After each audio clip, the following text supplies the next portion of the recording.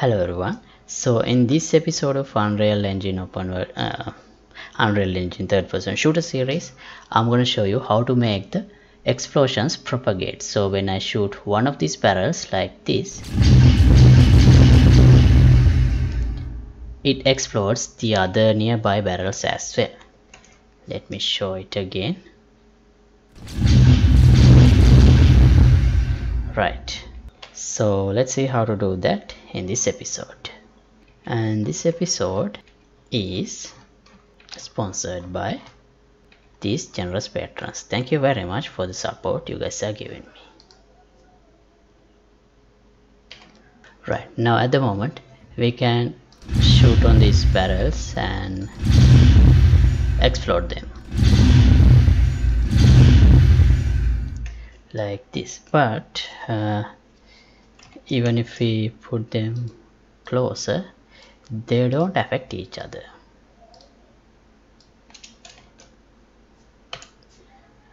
So that's what I am going to work on today. When I shoot one of the barrels, it should automatically explode the other barrels too, and also it should damage the characters nearby. So let's first put NPC soldier here.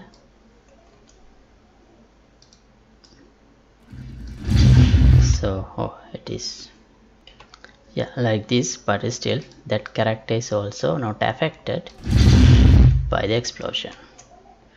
Right, let me move it a little closer.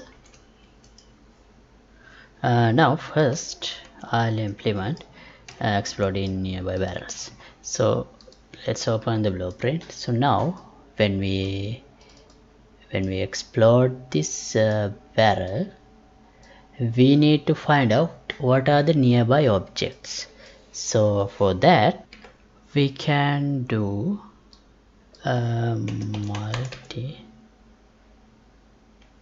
there are multiple multi-traces, so let's use multi-sphere trace for objects, and as the starting point I'll use the explosion object point, and end is also, I think we can use the same, not sure, let's see, and as the radius, so this is the explosion radius. Let me promote that to a variable.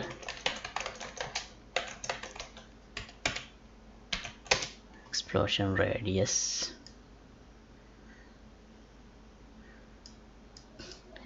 and I'll promote this impulse strength also to a variable. So when we create different types of barrels or any other explosive objects, by extending this explosive barrel class, we have the option to change these parameters.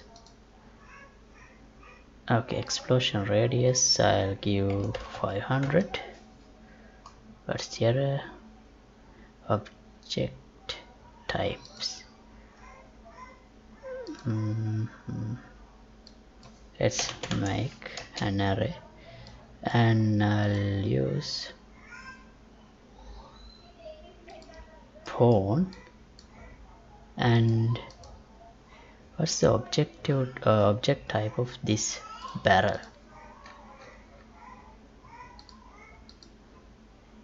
Destructible, that's 2. Let's use both. Pawn is 2 so that we can detect the nearby enemy characters or nearby characters including the player. And I'll draw debug type for duration so that we can see if we get any hits here. Let's see now. See, now we get 1 2 3 red dots, so that means those are the hits within this radius. Right, now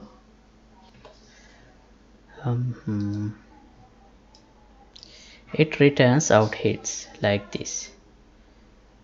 So let's add a branch here. If we get any hits, this will become true. If true, let me break this. Oh, sorry.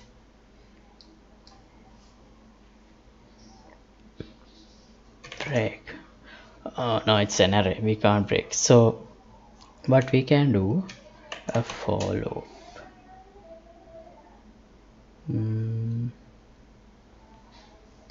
Yeah, for each loop. And then so this is the hit result, and we can break this one. So here we can access the actor. Let's promote this to a variable, and I'll turn it into an array.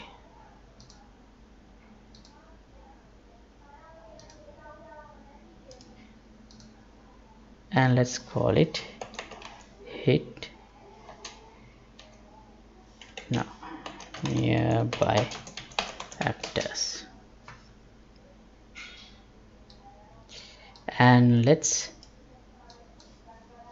add, sorry, if we can't set it like this, get a reference to this nearby actor and add unique. So let's add this hit actors into this array like this. Oh, actually we could just call on bullet hit or another function to make them explode here also, but I think, yeah, let's do it that way directly. I don't think we need to put them into a array. No, wait. If we do them at once, that would look bad. Like, I think it would be better if we have some time in between the explosions of nearby objects. Right, now when this is completed, let's check if we have, check the length of these objects. If this is larger than 0, let's add a branch. Now we can damage them one by one. So how do we do that? Well, let's get another for each loop here using this element. Well, if now we need some function to damage or explode the nearby objects if they are explosive. If they are explosive objects, the nearby object, they should explode. If they are like characters, they should just die or something. So let me open this 𝐂𝐻𝐳𝐸𝐴 class. Here we have only implemented on bullet hit this way.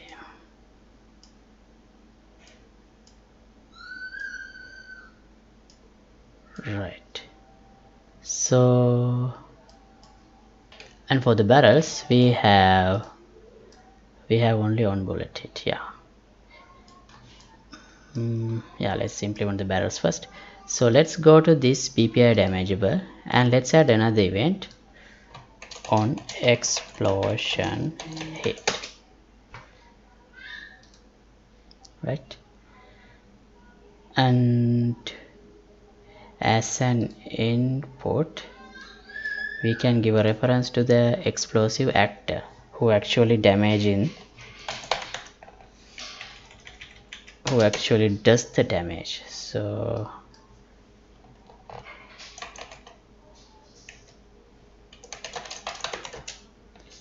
damaging actor, no, let's call it explosion source. Right, now here in the explosive barrel, let's implement that event.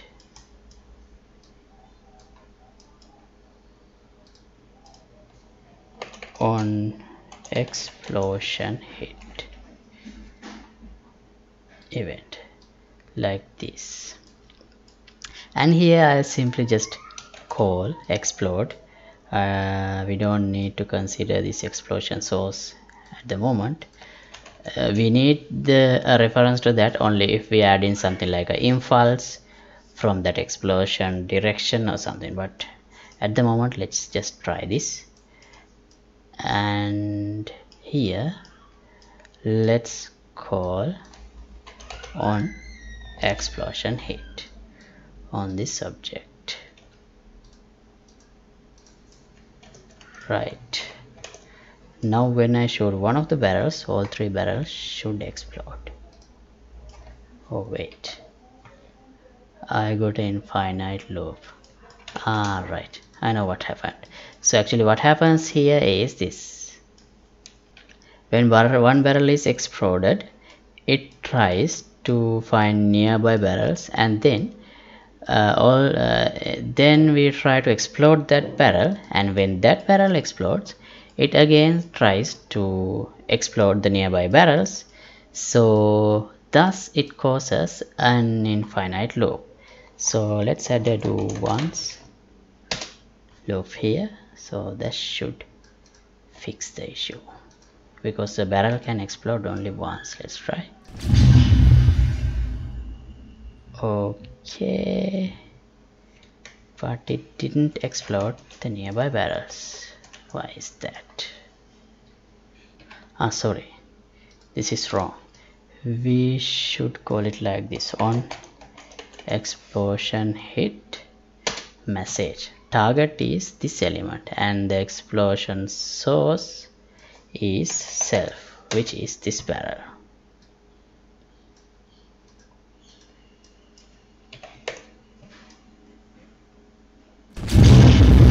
See, it instantly exploded the nearby barrels as well, but it would be cool if we have some random delay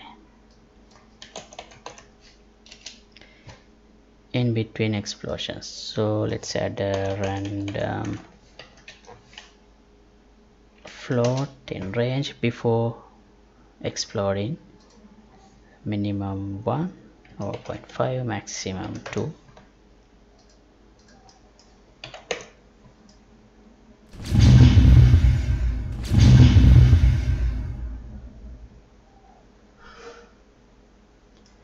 Oh, the other one didn't explode. Right, I don't think we can use delays inside a for loop. Yeah, so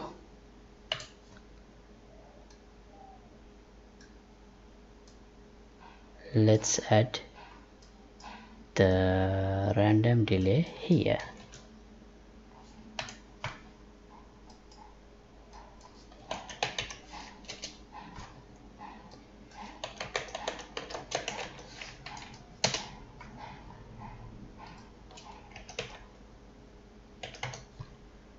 Now it should work. Let's try. Right, okay, and you see we get these multiple dots. That's because when one barrel explodes, the debris are exploded, and those debris also causes the multisphere trace to do a hit response. But since we are using this here add unique, it will make sure that in this nearby actors array there will be only one instance of the same actor reference, not multiple actor references. So that's not a problem. I'll remove this to none. Okay, now this works for the barrels. So now the explosions are propagated into the nearby barrels. In the next episode, let's see how to make these explosions, how to make the nearby characters, enemy characters or the player character, get affected by the explosion. And thanks for watching. So as always, project files will be available for the download. Link would be in the description below. And see you in another episode. Goodbye.